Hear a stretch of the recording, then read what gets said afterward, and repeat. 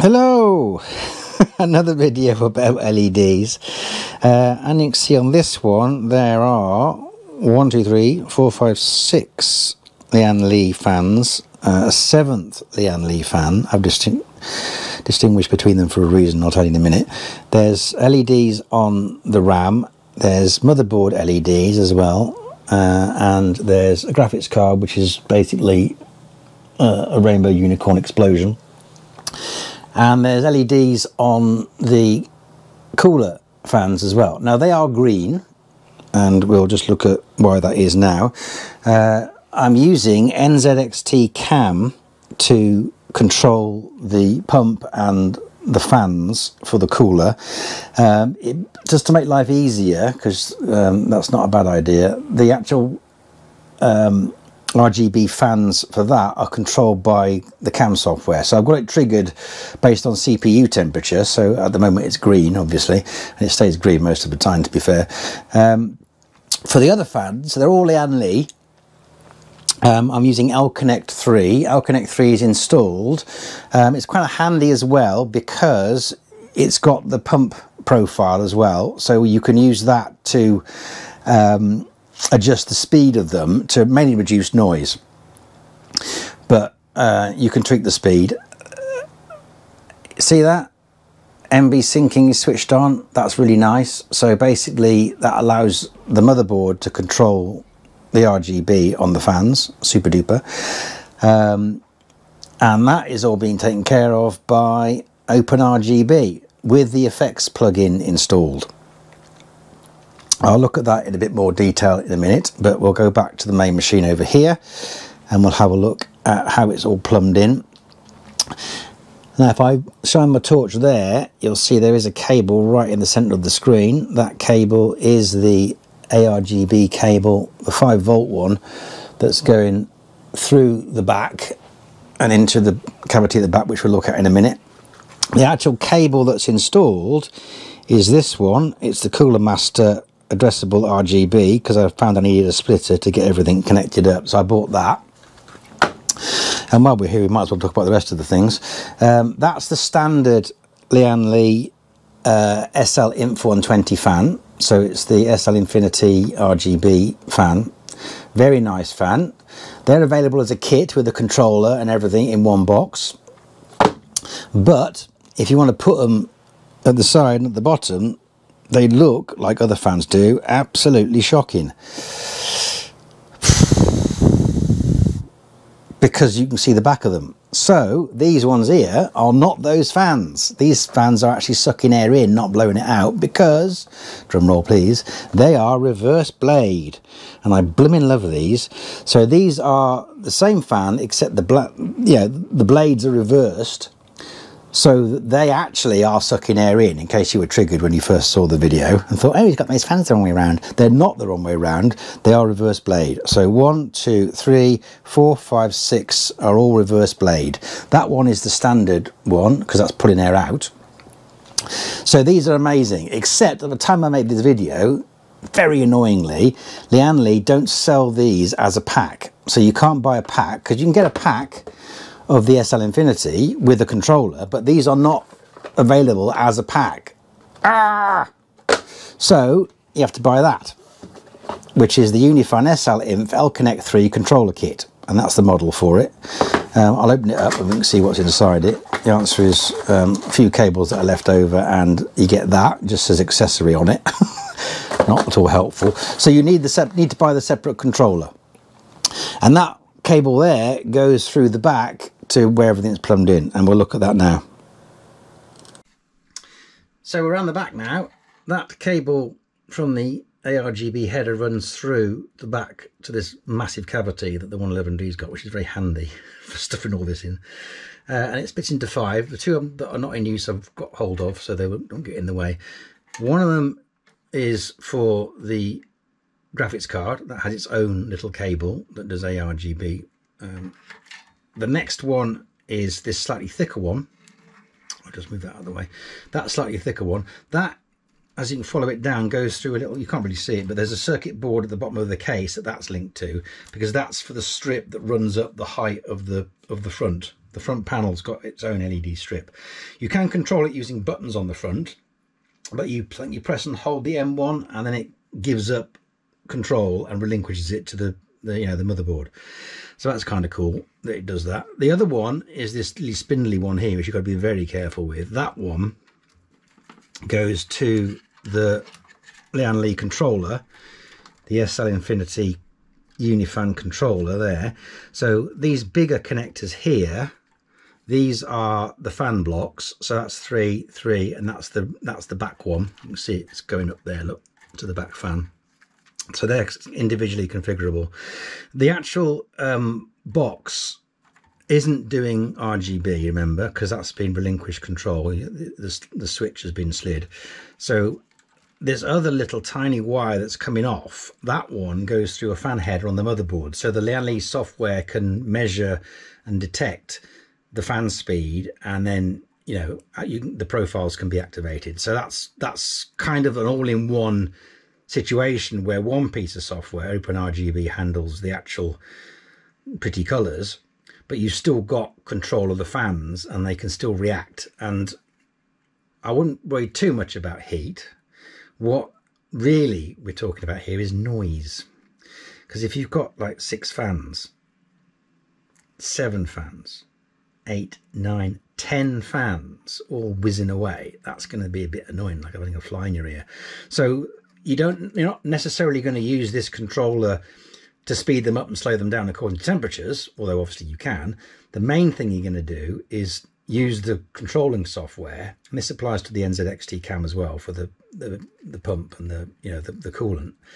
That is about the noise these fans are making, so that when you're gaming, there's suddenly a spike in activity and suddenly the fans kick in. That's quite annoying. So the reason you use the software is to mainly control the fan speeds for noise levels and that balance between noise and cooling. So I hope that sort of clarified it a little bit. I'll put it all back together again, and then we'll have another look at the software, and then we'll just finish off.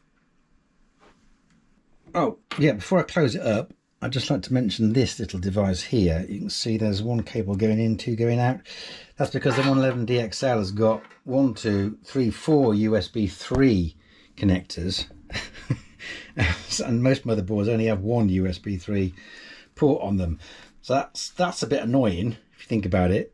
So that means that all the USB ports on this case actually work. So that's what that is, in case you were wondering. So let's have a look at the software then. Remember, NZXT CAM, that's handling the LEDs and the cooling on the cooler and the little screen. Loving the screen. L-Connect 3, that handles the speed of all the other fans, except it doesn't do the LEDs on them. It can do. That's switched to motherboard syncing. And motherboard syncing is handled by OpenRGB. So I'm going to bring our OpenRGB up and make it nice and big, and we'll have a good look at that. Now, when you get OpenRGB, it hasn't got an installer. It unpacks into a folder that when you unzip it, it's in a folder. I move that folder to the root of the C drive, and then I run it from there. I made a little shortcut and put that on my desktop just in case I need access to it. And then I right-clicked on the executable and said run as administrator. That is extremely important. You have to do that with OpenRGB the first time you run it, because what that does is it gives it permission to go sniffing around looking for devices. If you don't do that, it probably won't find everything. So right-click, run as administrator. And in this particular case, when it did it, it detected the RGB lian-li fans, but it didn't know what they were and how many LEDs they had. So if you go onto the OpenRGB website, there is a page about compatibility and different sort of LED settings, the number of LEDs you're meant to enter. Before you buy anything, it's a good idea to check that the fans you're using are on that list, just to make life easier. Now these lian-li ones are. And they've got, according to OpenRGB, they've got 16 LEDs per fan. So 1, 2, 3, 4, 5, 6, 7. So there's 7 fans. So 16 times 7 is whatever it is. I can't do that in my head. But that's the number you enter when it says, I found this, but I don't know how many LEDs are on it. Can you help me? And then it works. It's worth having a little play with that. I'm not going to set it all up again and show you how to do it. I'm just saying that's what happens. So the first time you run OpenRGB, run it as administrator, it will find everything, but it won't know quite how many LEDs to configure for the lian-li fans. Enter 16 per fan, and then it's fine. It works great. What I've also got, I'm going to go to settings. I'm going to go to plugins on OpenRGB. I've also got the OpenRGB effects plugin installed. Now, at the time this video was made, there is another one for regions, which is kind of cool. And when you think about that, you probably think about Signal RGB, because that's what Signal does. It has this very, very cool region map, and you can lay out the bits that you've got, and it uses that to synchronize things. Very cool. Unfortunately, when I used Signal, it didn't detect all the fans, and it only lit up 2 of the 3 in each of the 3 blocks. So that wasn't great. That's why I'm using OpenRGB. So I've got the OpenRGB effects plugin installed, and we'll look at that in a second. I'm going to go to general settings, and you can see I've got load profile ticked. I've got minimize on close, run zone checks on rescan ticked, because when you do rescan at the bottom, that's where it finds new stuff.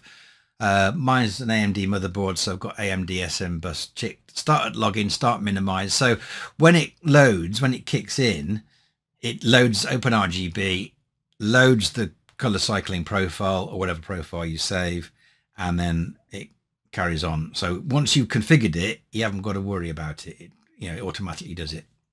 So with the effects plugin, I've got spectrum cycling. I've got that ticked with all devices selected, and that the actual pattern is saved. You can save that pattern, and the effect profile is saved, and you can see I've got it as cycling. And so you configure it, you save it, and then you tell OpenRGB to load it. You can see there, load profile there, you save profile there. So and you tell it to load it, and that way every time the computer boots, it configures it, dink, and everything works beautifully.